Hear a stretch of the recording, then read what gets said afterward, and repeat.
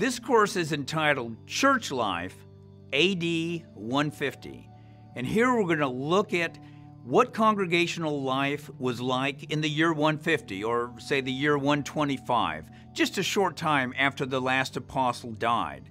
We'll be looking at what they believed and practiced about baptism, communion, church discipline, church government, and we'll even be looking at what a typical Sunday morning worship service was like.